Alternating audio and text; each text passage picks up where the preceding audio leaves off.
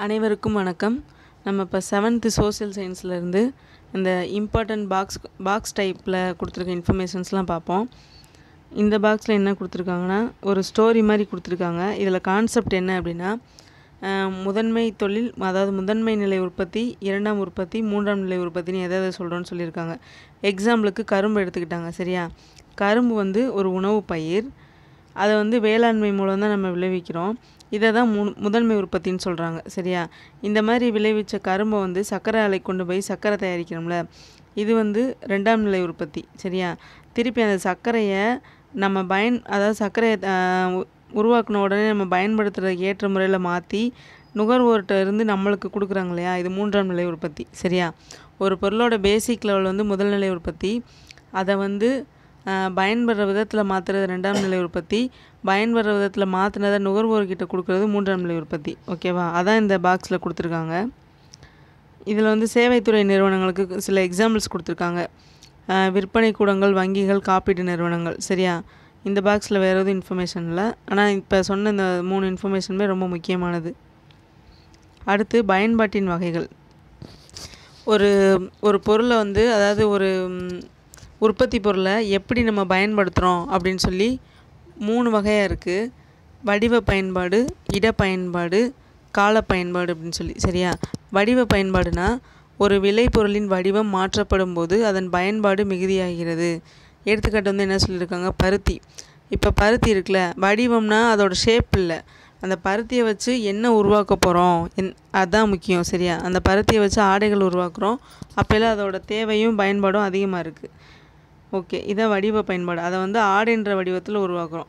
இட பயன்பாடு ஒரு விளைபொருளை ஒரு இடத்துலேருந்து இன்னொரு இடத்துக்கு கொண்டு போகும்போது அதோட பயன்பாடு மிகுதியாகுது. எக்ஸாம்பிளுக்கு தமிழ்நாட்டுக்கும் கேரளாவுக்கும் அரிசி கொண்டு போகும்போது அது பயன்பாடு அதிகமாகும். இதுவே north India side Punjab, Rajasthan, Maharashtra இங்கிட்டலாம் கோதுமை கொண்டு போகும்போது அதோட பயன்பாடு அதிகமாகும். சரியா? இதான் இட பயன்பாடு. பயன்பாட்டின் வகைகள் கேட்பாங்க. அதாவது உற்பத்தி பொருளோட பயன்பாட்டின் வகைகள்னால் 3: வடிவம், இடம், கால பயன்பாடு. கால பயன்பாடுன்னா என்னென்னா, ஒரு விளைபொருளை எதிர்கால தேவைக்காக சேமித்து வைக்கும்போது அதன் பயன்பாடு மிகுகிறது.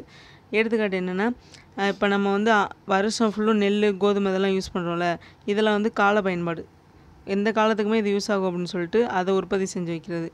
அடுத்து, நம் இந்தியாவில் கலப்பு பொருளாதார நிலை காணப்படுகிறது. அதாவது பொருளாதாரத்தில் தனியார் துறை நிறுவனங்களும் பொதுத்துறை நிறுவனங்களும் ஒன்றாக இணைந்து செயல்படுகின்றன.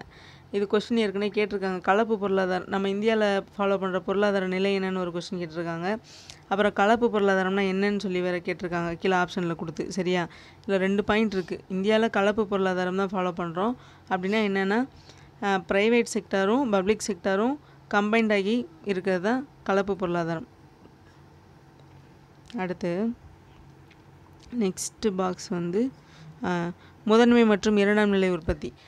ஃபஸ்ட்டே சொன்னோம்ல, இப்போ பருத்தி முதன்மை துறை, பருத்தி தொழில் இரண்டாம் நிலை உற்பத்தி. அதாவது பருத்தி தொழில்னா என்னது, ஆடை உற்பத்தி, அதான் இரண்டாம் நிலை. சரியா?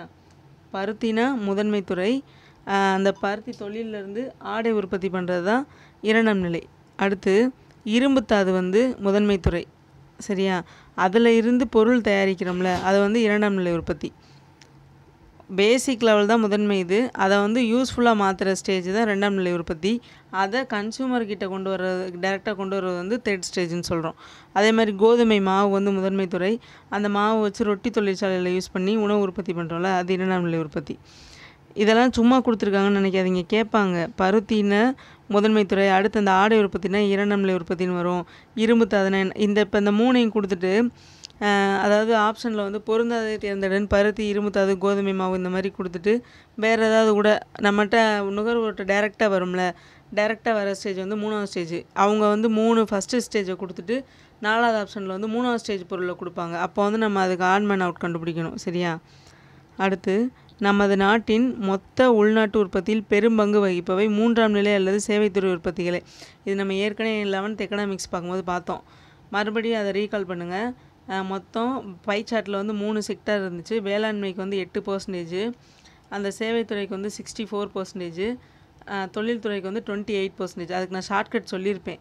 அதனால தான் நான் சேவைத்துறைன்னு பார்த்த உடனே எனக்கு டக்குன்னு ஞாபகம் வருது எவ்வளோ பர்சன்டேஜ் அந்த இதில் படித்தோன்னு சொல்லி. அந்த ஷார்ட்கட் வீடியோ ப்ரீவியஸாக கொடுத்துருக்கோம், அதை போய் பார்த்துக்கோங்க சரியா. ஓகே, சேவைத்துறை உற்பத்தி தான் நம்ம நாட்டில் மொத்த உள்நாட்டு உற்பத்தியில் பெரும் பங்கு வகிக்குது. 64%ன்னு சொல்லி 11th எக்கனாமிக்ஸில் கொடுத்துருக்காங்க. அடுத்து உற்பத்திக்கான காரணிகள். எப்போவுமே நம்ம சொல்லியிருக்கோம் ஃபஸ்ட்டு வீடியோஸ்லாம் 4 டீட்டெயில் இருக்கிற மாதிரி ஒரு டேட்டா கொடுத்துருந்தாங்க, ஒரு இன்ஃபர்மேஷன் கொடுத்துருந்தாங்கன்னா அது நல்லா பார்த்துக்கிறணும். ஏன்னா அந்த கொஷின் கேட்டுட்டு இந்த 3 இது கரெக்டாக வச்சுட்டு 4வது வந்து வேறு ஏதாவது தூக்கி வச்சுருவாங்க. அப்போ உற்பத்திக்கான காரணிகள் மொத்தம் எத்தனை? 4. நிலம், உழைப்பு, மூலதனம், தொழில் முனைவோர். சரியா. இப்போ இதில் மாற்றி கேட்கலாம். நிலம், உழைப்பு, மூலதனம், தொழில் முனைவோரில் 3 கொடுத்துட்டு நிலத்துக்கு பதிலாக பணம்னு கொடுக்கலாம். சரியா. அப்போ நம்ம உற்பத்திக்கான காரணி என்னென்னு நல்லா பார்த்து வச்சுக்கிறணும். நிலம், அப்புறம் உழைப்பு, மூலதனம், தொழில் முனைவோர். இது ரொம்ப முக்கியம். உற்பத்திக்கான காரணிகள் மொத்தம் 4. குறிப்பிட்ட நிலப்பகுதி அமைந்துள்ள இடத்தில் கிடைக்கும் வளங்களை பொறுத்து நிலத்தின் வடிவம் மாற்றமடைகிறது. இது நம்மளுக்கே தெரியும். வேளாண்மை செய்யும்போது விளைநிலமாகவும் மனை விற்பனை செய்யும்போது வீட்டு நிலமாகவும் மாறுகிறது. ஓகே, இதெல்லாம் சும்மா பேசிக் டீட்டெயில்ஸ் தான். நம்ம இருந்தாலும் பாக்ஸில் இருக்கிறது ரொம்ப ரொம்ப முக்கியம்.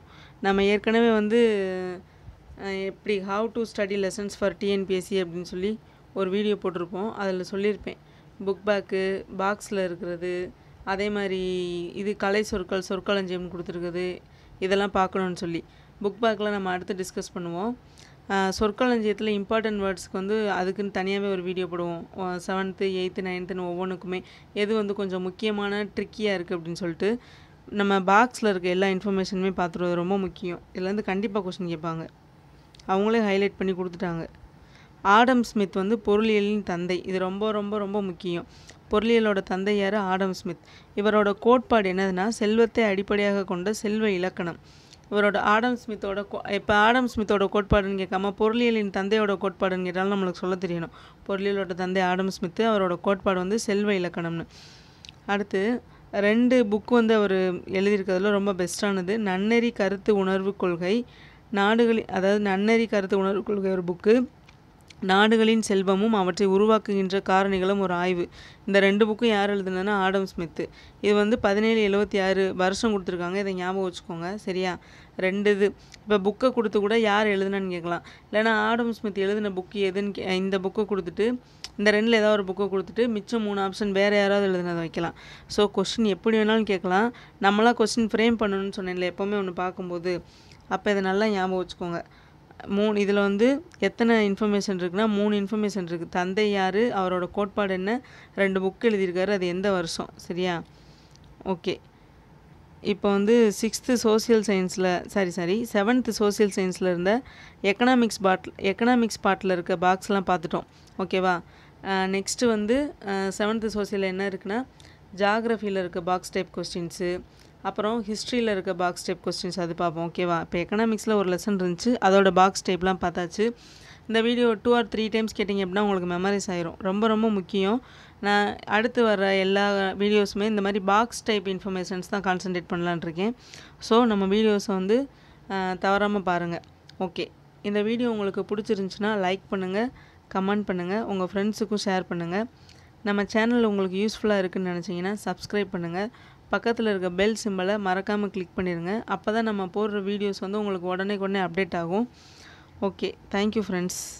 அனைவருக்கும் நன்றி.